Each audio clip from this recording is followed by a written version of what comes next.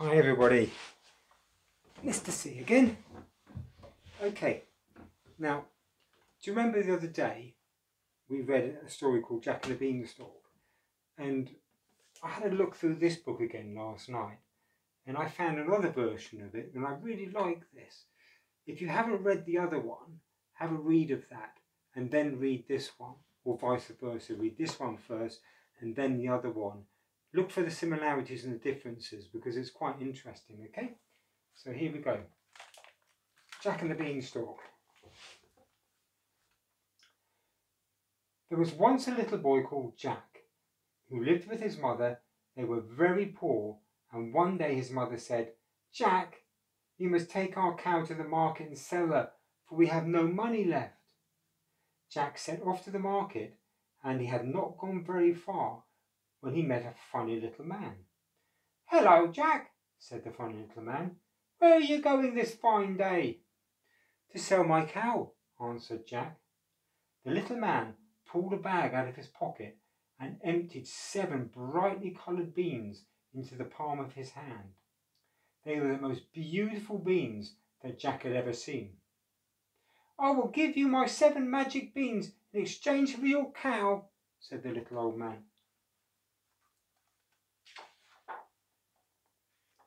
Jack wanted those beautiful beans very much, so he gave the cow to the funny little man and then went back home with his bag of beans.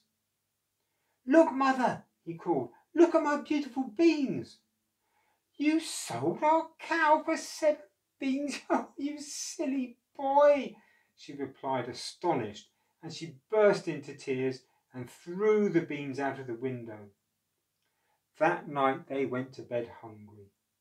Jack was so hungry that the grumbling noise his tummy made woke him just as the sun came up the next morning. He got out of bed and looked out of his window, but all he could see was huge green leaves. He ran out of the house and saw that one of the beans had grown overnight. It had leaves as big as a dustbin lid and a stem as thick as 4 elephants' legs, and it disappeared into the clouds. Jack just had to climb it. Up and up and up he went. Just as he felt too tired to go any further, he reached the top and found himself in a magical place. There was a huge castle in front of him, and Jack knocked on the door. It was opened by an enormous lady. "Please," said Jack, "I'm tired and so very hungry. Would you give me something to eat and a chair to sit in for a while?" The enormous lady looked worried. "This castle belongs to a wicked giant," she said. "If he finds you here, he will eat you." Just then, the floor and the walls started shaking. "Oh, that's him coming home now," cried the lady, and she hid Jack in the teapot. "Fee, fi, fo, foy, I can smell a little boy," shouted the giant. "Oh, nonsense," said the enormous lady. "It's the smell of your stew simmering on the stove." Jack listened to the giant. He was really fierce. He shouted at the enormous lady and tried to hit her with his big stick, but she moved too fast for him. When he had eaten his dinner, he told her to bring hen to the table. It was a beautiful golden hen, and when the giant said, "Lay me an egg," the hen laid an egg, and then another and another, until there was a whole basket full. Then the giant fell asleep.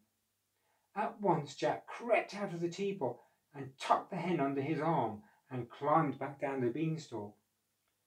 The next day, Jack and his mum had eggs for breakfast, and then Jack's mother went off to market with 2 huge baskets of eggs to sell. As soon as she had gone, Jack climbed up the beanstalk and knocked on the door again. Once again, the enormous lady opened it. "Oh, you shouldn't have come back," she wailed. "If he catches you, he'll eat you all up."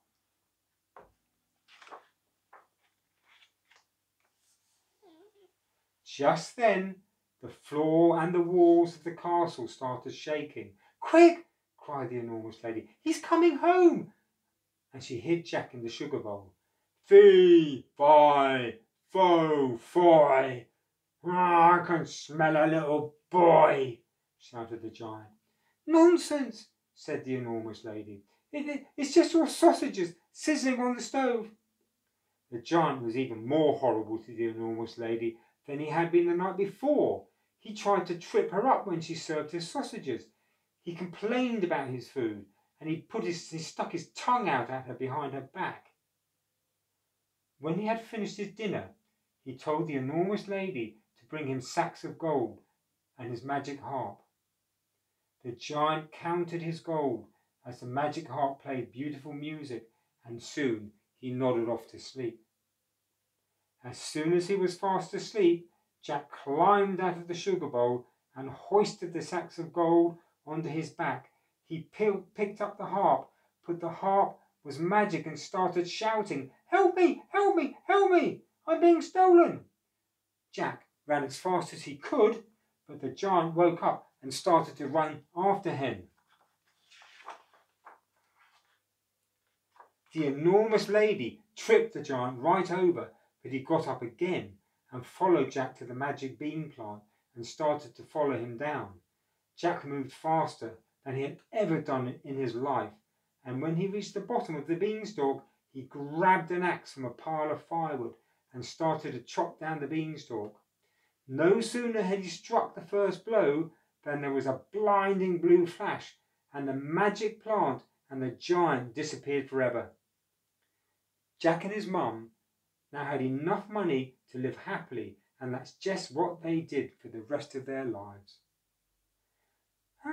And so did the enormous lady, because when the giant disappeared, she was left with the castle to herself, and no wicked giant to boss her about.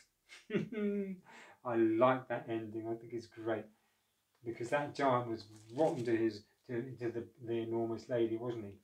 Anyway, goodbye from the Rainbow Book, and goodbye from Mr. C. You take care. Enjoy yourselves. Bye bye, bye bye, bye.